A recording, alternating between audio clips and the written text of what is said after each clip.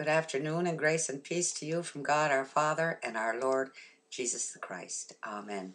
The reading for this coming Sunday, Pentecost Sunday, from the Old Testament is from Numbers chapter 11, verses 24 through 30. And Moses went out and told the people the words of the Lord, and gathered the 70 men of the elders of the people, and set them round about the tabernacle. And the Lord came down in a cloud, and spake unto him, and took of the Spirit that was upon him, and gave it unto the 70 elders. And it came to pass, that when the Spirit rested upon them, they prophesied, and did not cease. But there remained 2 of the men in the camp. The name of the one was Eldad, and the other Medad.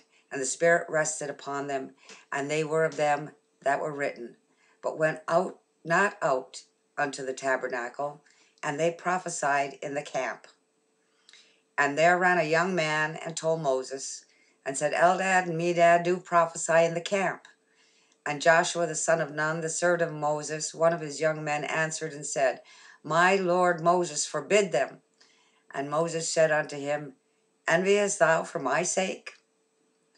Would God that all the Lord's people were prophets, and that the Lord would put his Spirit upon them.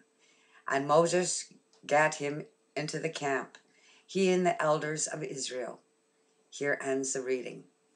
A lot could be said about the reading, about the Holy Spirit coming upon us. But what struck me most was the young man who ran to Moses to tattle on the elders for daring to prophesy by the Holy Spirit in the camp, instead of the tabernacle where Moses was, instead of their regular place of worship. How often do congregations think that the only place that the Word of God should be proclaimed is in the church building and only by their designated pastor? How does a church grow like that? The members must, of course, be nourished, but they will grow old and die, and no one, new or very few, will actually have been reached in that manner. A few visitors may randomly show up, but from experience I can tell you that unless they were raised in a church and regularly attend elsewhere, there won't be too many stopping by to hear the word.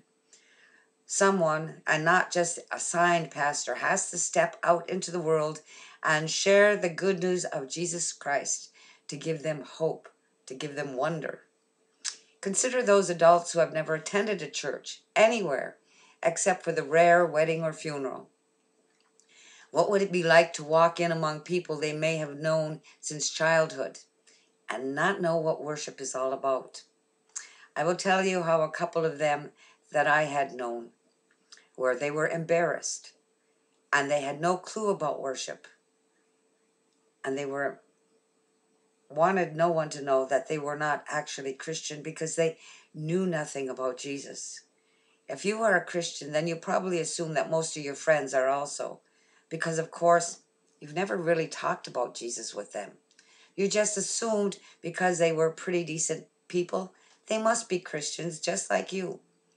One of my congregations is very fortunate, and that when we did invite people to come to worship, and they came, or a random stranger showed up for worship, one of our a bit older gentlemen made sure he welcomed them, and then made sure he sat by them to explain the worship service in case they started getting confused as to what was going on. He wasn't assigned this position.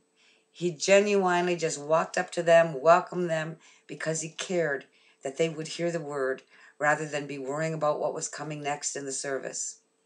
The most important thing is hearing the word, whether it is during a worship service or outside worship. You do not have to be a pastor to share the gospel of Jesus Christ. All believers, all Christians are anointed by the Holy Spirit, and by the Holy Spirit we are empowered to go out and share the good news with others. Let us pray. Heavenly Father, we have too often neglected sharing the joyous news of what you have done for us through Jesus. Fill us with the Holy Spirit, that our love for you will overflow, and that we will joyously share the good news of Jesus Christ, our Savior and Lord. Amen.